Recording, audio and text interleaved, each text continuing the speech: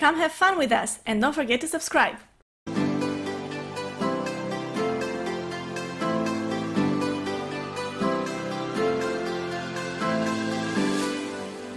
What's up everybody, I'm Rick. And I'm Anna. And welcome to our review of the 1936 movie, The Story of Louis Pasteur.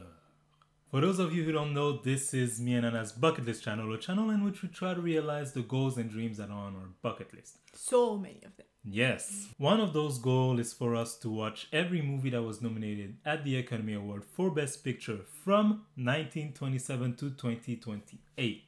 As of now, Anna, we have watched a total of 72 movies. That's a lot. That's a lot. And there is still so much left. Oh yeah, hundreds and hundreds. The latest of these 72 movies, of course, being The Story of Louis Pasteur. This Warner Brothers movie was released on February 22nd, 1936, and tells a dramatized version of the life of Louis Pasteur. In it, French chemist and microbiologist Louis Pasteur is on a quest to cure the ailment of the 19th century. But he is thwarted at every turn by skeptical fellow scientists and doctors, chief amongst them Dr. Charbonnet.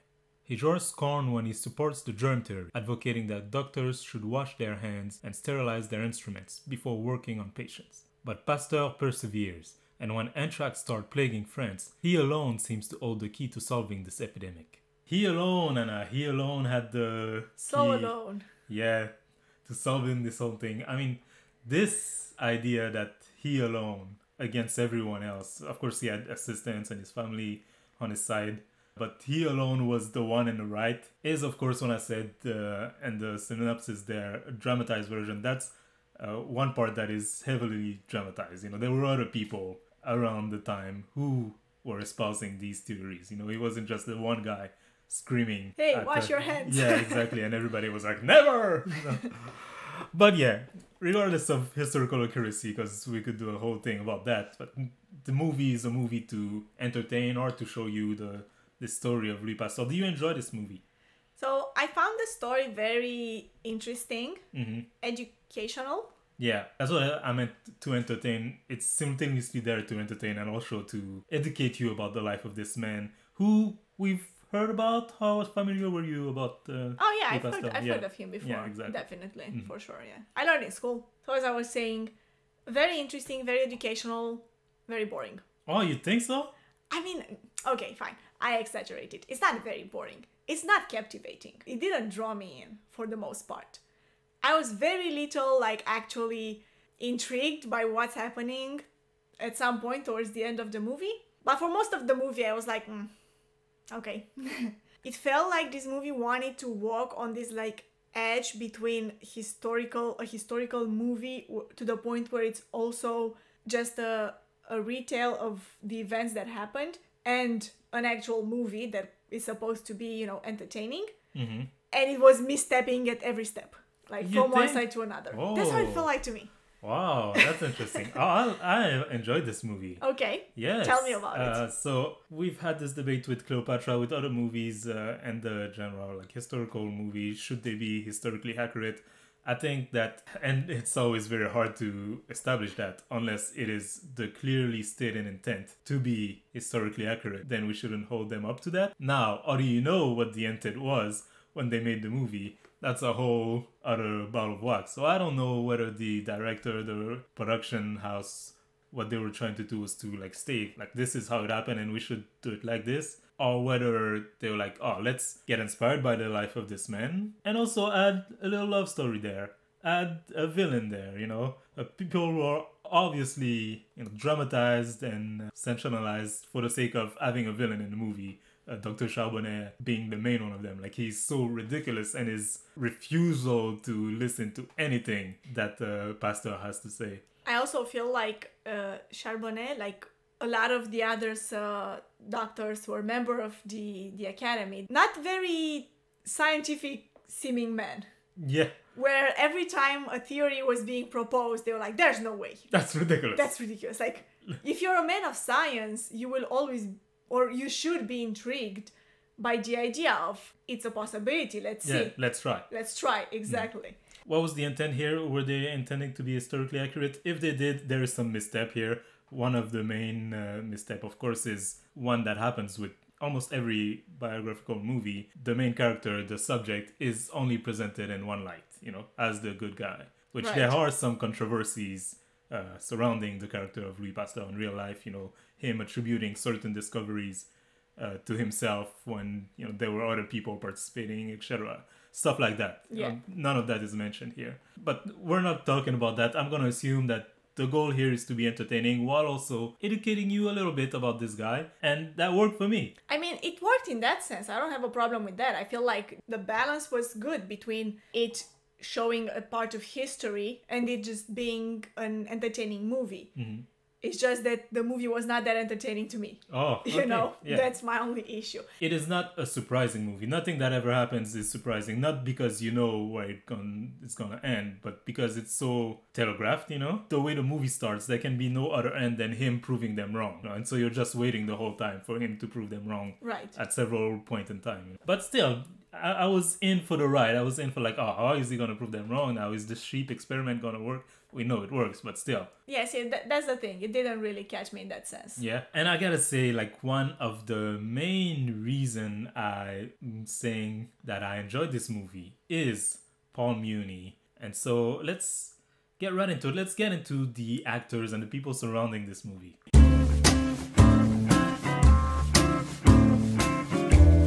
The Story of Louis Pasteur was directed by William Darteau, who also directed A Midsummer Night's Dream. Main actor, so I was mentioning him a second ago, Paul Muni as Louis Pasteur. To me, he is the anchor of this movie. He is why this movie works, in my opinion. We saw him. You might be surprised. Will I? And I'm a fugitive from a chain gang. Okay, as who? The main character. Really? Yes. Okay. Yeah, I am surprised. So let me tell you about this. In this movie, Muni's makeup skills were used for him to play Louis Pasteur. And there's a story behind this. As a teenager, he developed skills in creating makeup, which enabled him to play much older character. So much so that when he was 12, he played the role of an 80-year-old man. 80? Yeah. 80? 80. Oh, wow. That was the first thing that I thought of when you said that. I thought, wait, that character in I'm a Fugitive from a Chain Gang is much younger. Yeah. Even then, it doesn't look like him. You could have said, he looks like him with a beard. Right. But no. It wouldn't. I thought maybe it doesn't look like him just because of the beard. But yeah, even if you think even the way his eyes look and everything, it's, I can't see it at all. Wow. I'm shocked. That is crazy. I'm really shocked. So it's not only the way Paul Muni managed to get into the character through the costume and the makeup, but also his whole demeanor, his whole I think he was it's wonderfully completely played. different. Yeah, that's true. And I have to say, despite the fact that the story as a whole was, as I said, not that captivating to me, I did enjoy the main character a lot. I feel like the actor did a good job. He was very convincing. You could feel all the soul and determination put into that character. And we're not the only one years later to appreciate his acting in that movie. Even back then, he was recognized, so he won the Academy Award for Best Actor. Writing for The Spectator in 1936, Graham Greene characterized Paul Muni as the greatest living actor. Oh, wow. Praise. That's a lot. Praise from the critic. The greatest living actor. Yeah. Oh, that's something. I wonder if we'll see him somewhere. I would love to. Now that you told me this, I mean, I had already liked so much his interpretation in I'm a Fugitive from a Chain Gang. I liked his interpretation here too, obviously. But now that you tell me it's the same actor, I'm like, I want to see him do more. Do more, yeah. What? It feels like he could play anything right now. That's crazy. What else can you do? Bring it on, yeah. Yes. Because there are other people in this movie. We have Josephine Hutchinson as Marie Pasteur, the wife, who in real life was an assistant to him. We see in the movie a little bit that she helps from time to time, but it doesn't feel like she was that involved. But her biography says that she was more involved than I feel like in the movie we mainly just see her as the wife. Yeah, I mean, she makes some comments here and there, oh, did you try this? We also have Anita Louise as Annette Pasteur, the daughter, who we've also seen in A Midsummer Night's Dream, and Anthony Adverse as Maria. Okay, I see. Yeah, didn't recognize her? No, I didn't, but now that you told me, I can see it. What do you think of her? She's not there a lot, but... I mean, I feel like her presence is felt enough. I really liked her character. I felt like it was very fitting within the story, as the daughter of this scientist. She didn't feel too plain, you know.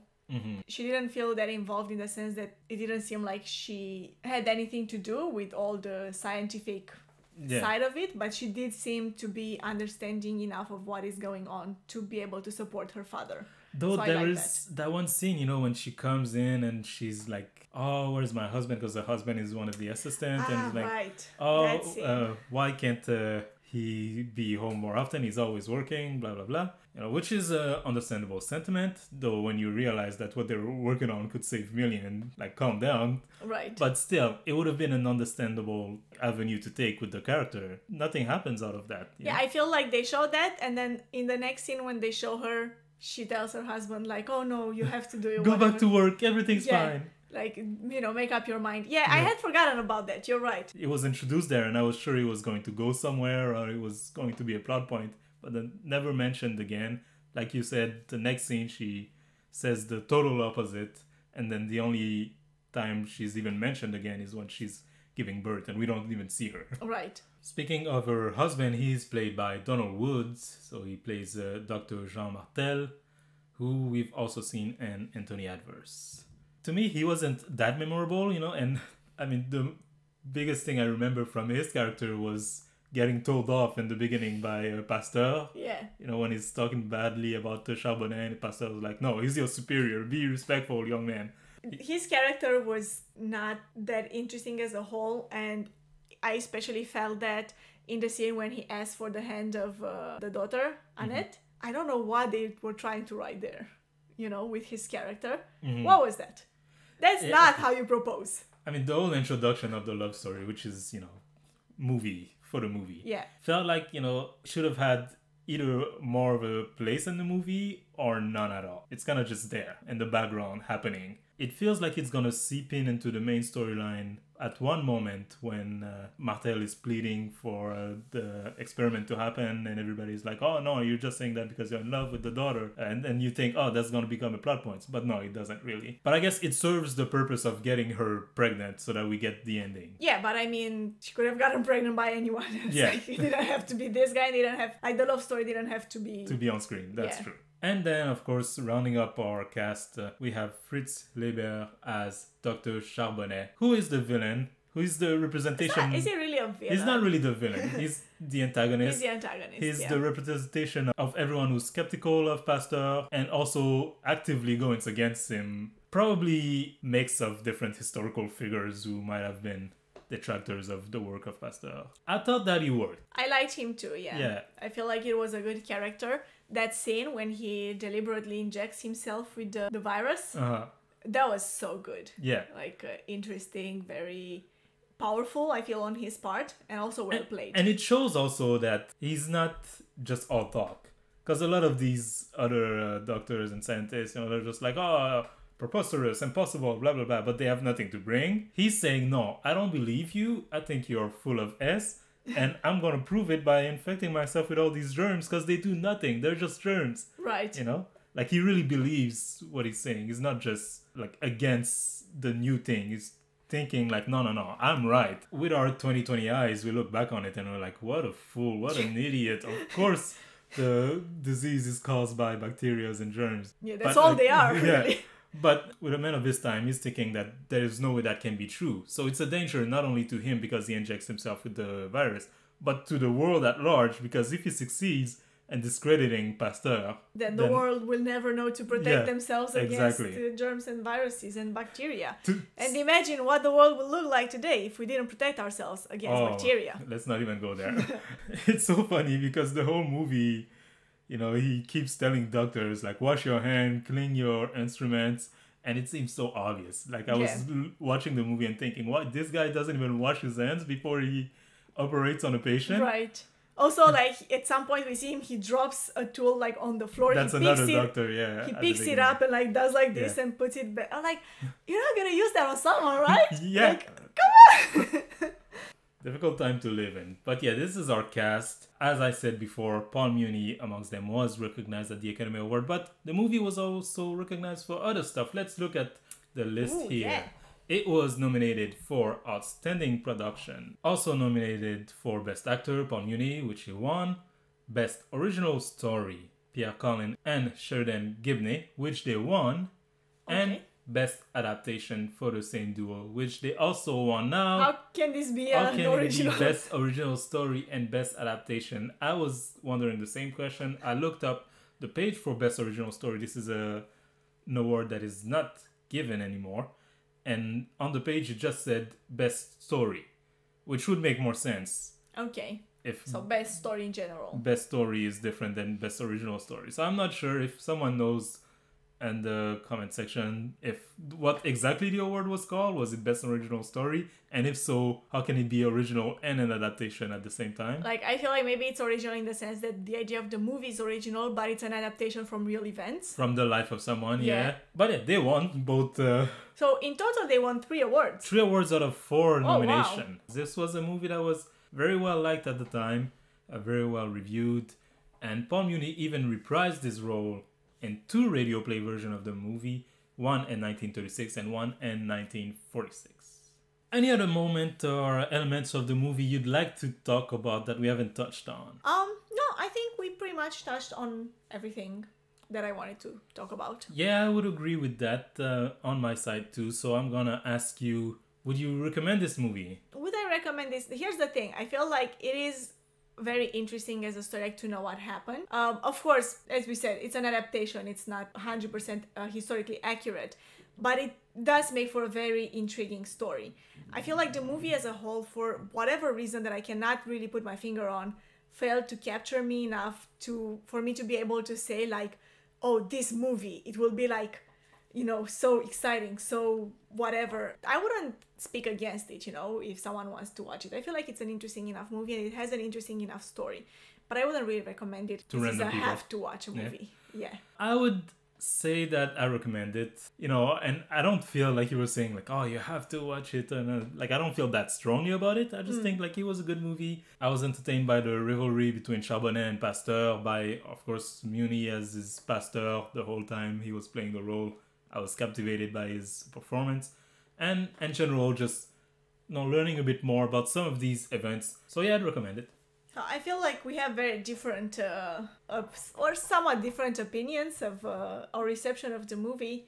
I'm curious to see how that will translate in the ranking. Yes, because now it is time to rank.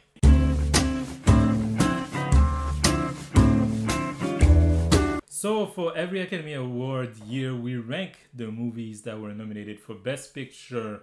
This is the 9th Academy Award year, and as of now, our ranking is at number 4, Anthony Adverse. At number 3, Libeled Lady. At number 2, Mr. Deed Goes to Town. And at number 1, Dodsworth. I'm gonna ask you, I guess, where would you put that? Where would I put it? Yeah. Okay, don't we go like one by one like that? I would definitely put it above Anthony Adverse. Yeah, we agree on that. Yeah. I don't know. Libel Lady? What would you do? So Libeled Lady in this movie, I feel like in a similar fashion, the main element that is to praise is the main character and its portrayal. You know, Powell on one side and Muni here. Thinking back on a Libeled Lady as a whole versus this movie, I'd tend to give it to Pasteur, the story of Louis Pasteur, more so than Libeled Lady. Just because Powell to me seemed like it was the one element in that movie. I feel like the story of Louis Pasteur as a whole will be, you know, over time a more memorable movie to me than Libel Lady, because it has more elements that are easy to understand in the movie but interesting at the same time. You know, like you said, the rivalry between the two men of science. You know, just his quest to get cure for different diseases. Yeah, exactly. So I feel like as a whole it will be a more memorable movie, and for that reason I would also probably give it to Louis Pasteur. Yeah, that's probably a better way of wording it, because even now that I think about it, that's not true that Powell was the only highlight and Libeled Lady. The main female role was also very well played. It's just that as a whole I feel it's not as memorable, you know. Yeah. I had to take a few seconds to like think back on the movie and be like, oh no, actually there were other elements, you know. It doesn't jump at you. Yeah. I wouldn't go higher though. I wouldn't go above me neither. Mr. Deed or Dodsworth. Oh, definitely not. But even Mr. Deed, I feel like it's a better movie than this one. Also in terms of like how captivating it is, story-wise, character development-wise, everything. I feel like it's just It's better. better. Yeah. The new ranking is now at number 5, Anthony Adverse at number 4, Libel Lady at number 3, The Story of Louis Pasteur at number 2, Mr. Deed Goes to Town, and at number 1, Dodsworth. I feel like so far we have a year with very strong lead actors. Yes. Yeah, oh, definitely. Wouldn't you say that? I feel like even in Anthony Adverse, which is a movie which we didn't have a lot of good things, or rather we had a lot of bad things to say about. I feel like still the one lead of the actor, best thing that we said about was the actor. Yeah, that's true. I feel like that stays consistent. Good observation there. Let's see if it keeps going that way as we watch more movies. Of course, if you want to be there for those movie reviews, I invite you to subscribe to this channel. Like this video if you did. Comment in the comment section below. Have you ever seen The Story of Louis Pasteur? If so, what did you think of this movie? Let us know. And don't forget that this channel is a bucket list channel. And so we do a lot of different things, not only movie reviews. We do travel videos, anime videos, games, self-growth, etc. So go check some of that stuff out. And don't forget that if you yourself have a goal or a dream that you'd like to realize, take that first step.